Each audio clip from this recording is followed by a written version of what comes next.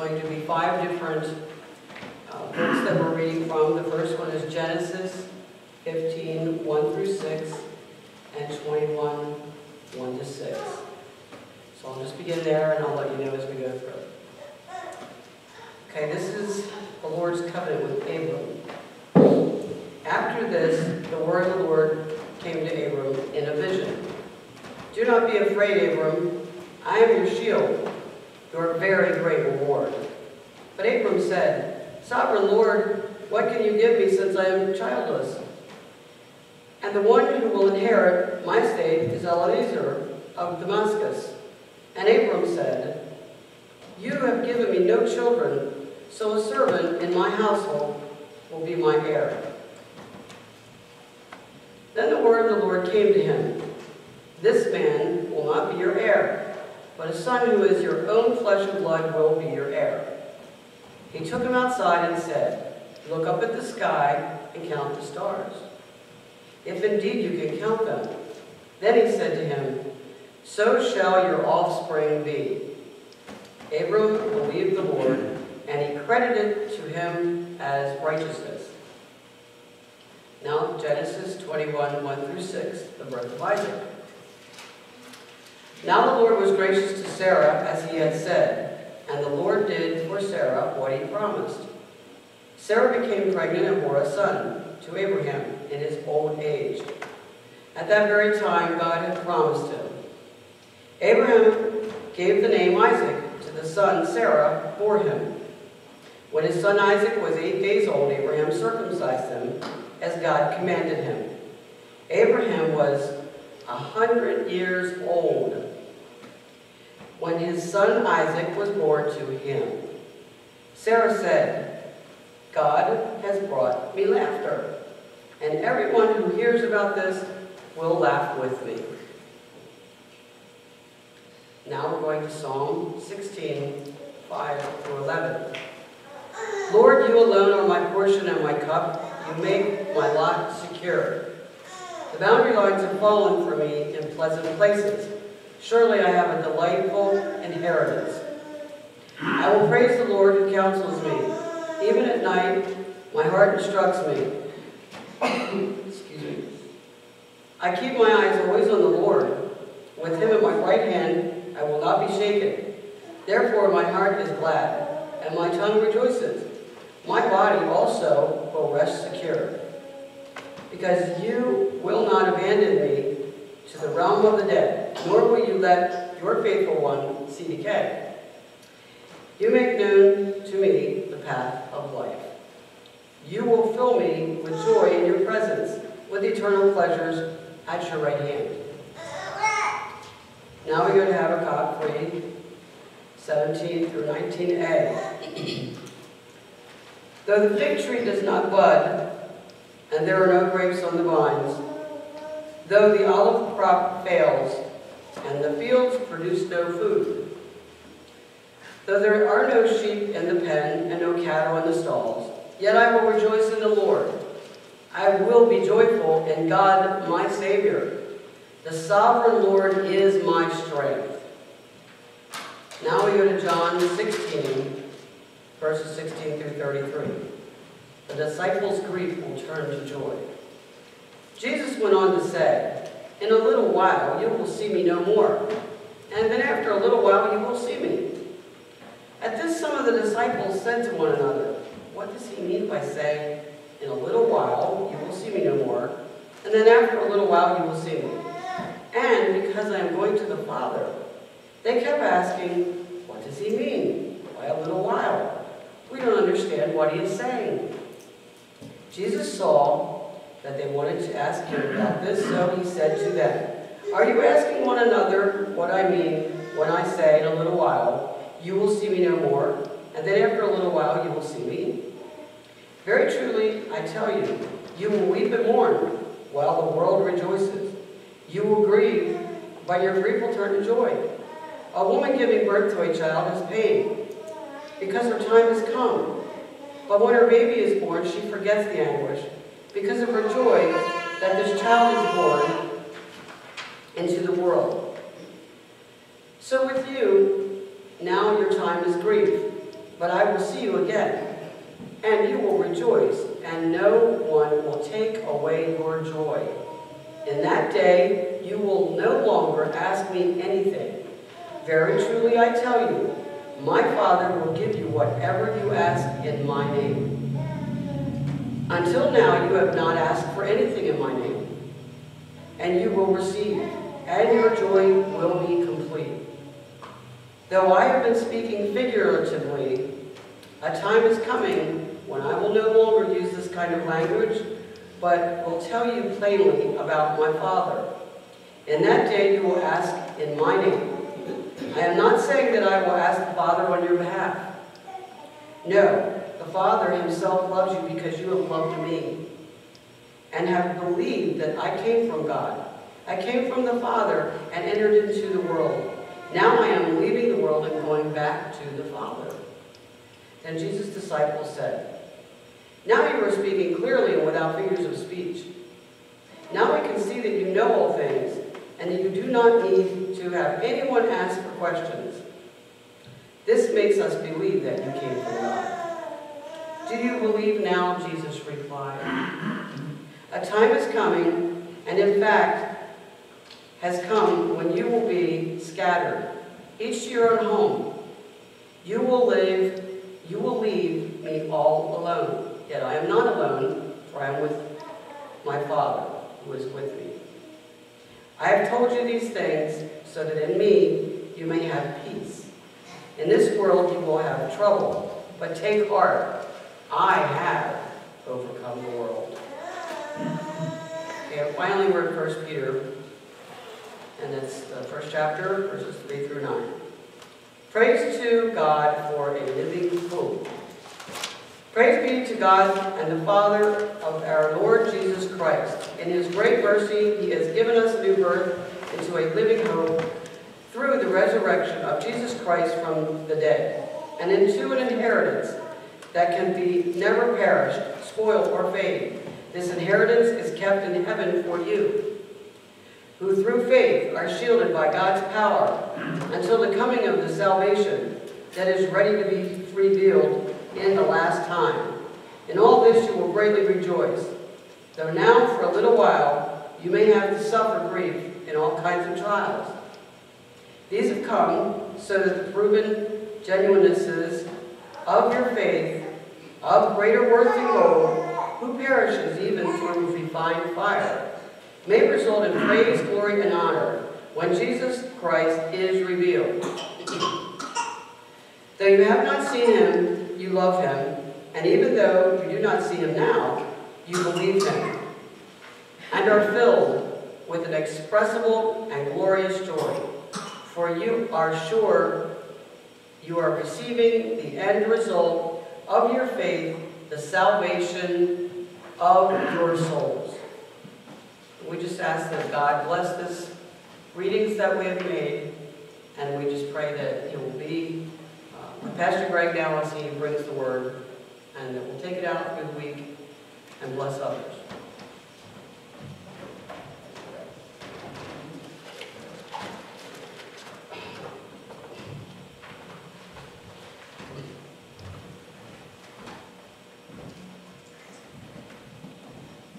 Thank you so much, Wanda, for that good reading. This is the word of the Lord, and we answer always what? Thanks be to God. Amen. Well, the word has been opened before us, and that one word continues to jump out at us, and it's one of the best ones that there is. So we have all shared the joy that always comes with Easter, and it's still continuing now, and that's a good thing.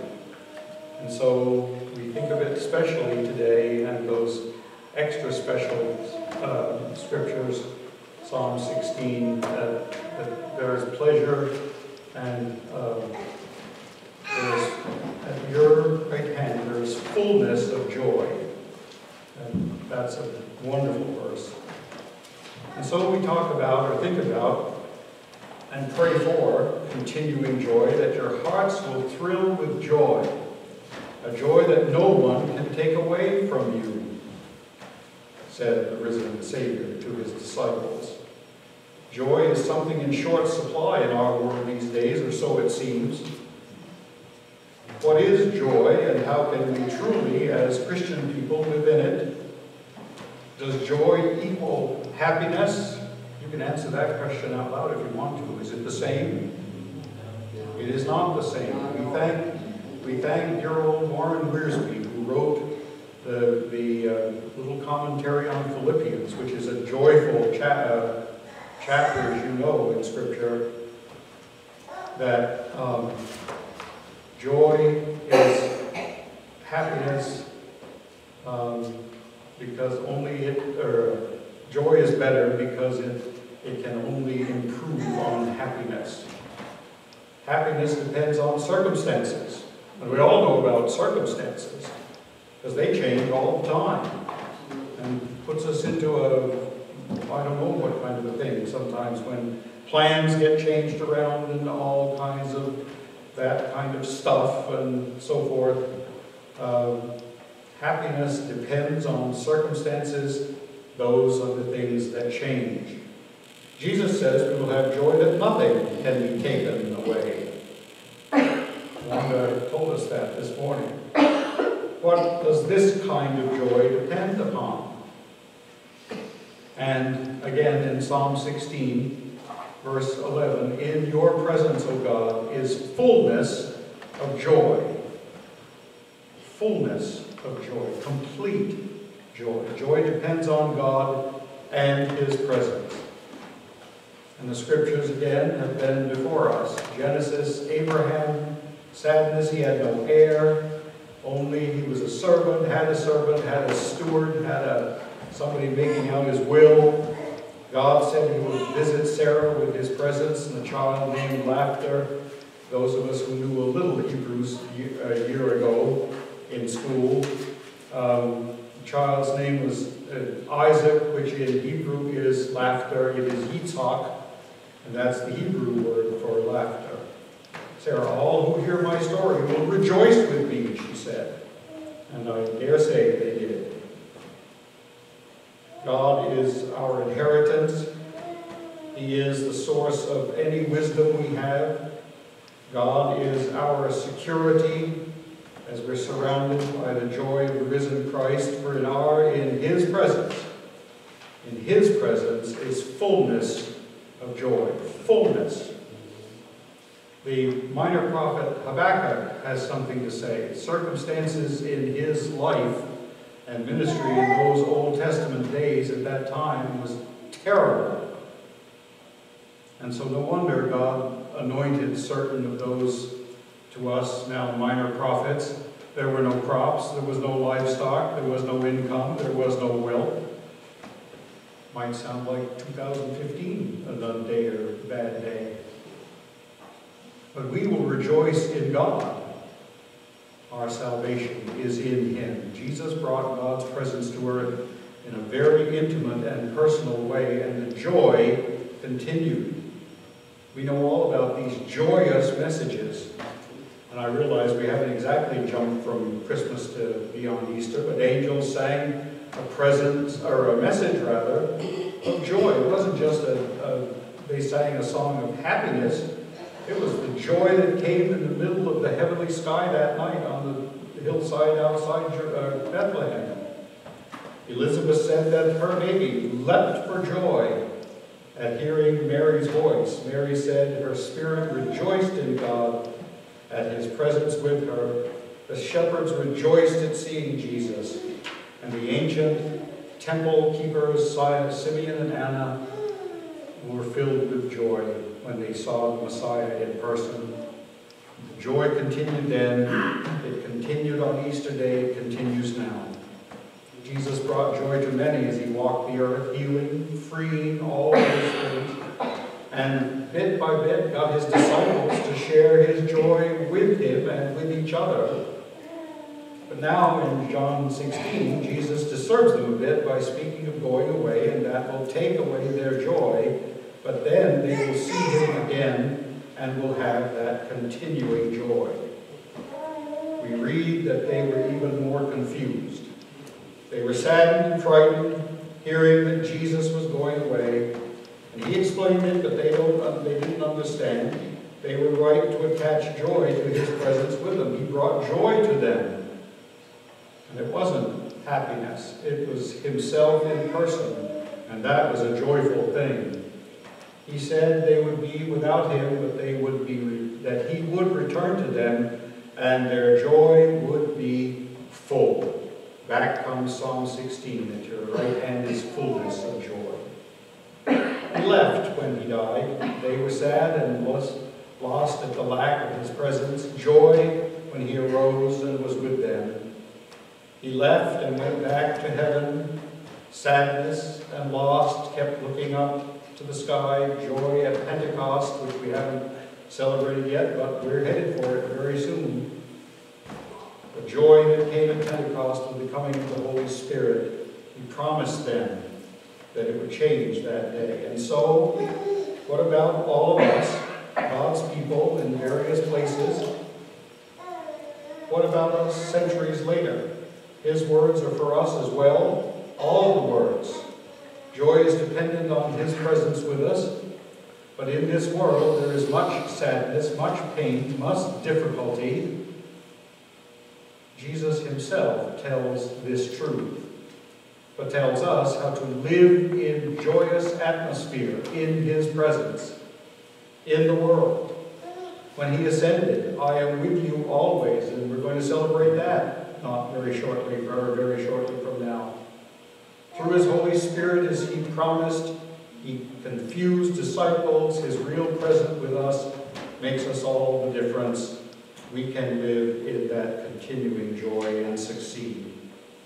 In this world you will find trouble, but be of good cheer, he said. Be joyful, because I have conquered the world. Continuing joy here on earth, but there is just more. We need to hear Peter's words again. He says it was this way. Thank God, the God and Father of our Lord Jesus Christ, that in his great mercy we have been born again into a life full of hope through Christ rising again from the dead. You can now hope for a perfect inheritance beyond the reach of change and decay, reserved in heaven for you.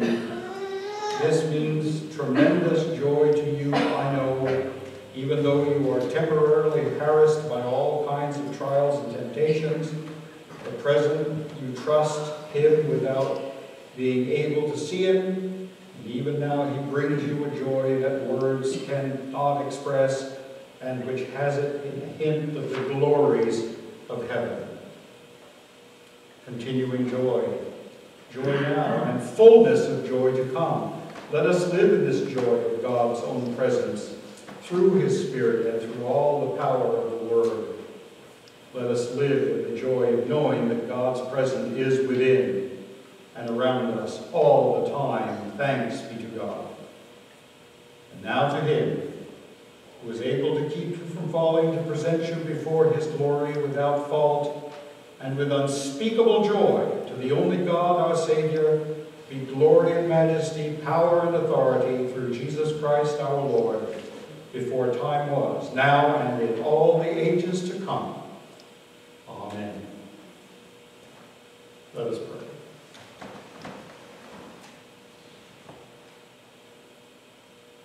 We do rejoice.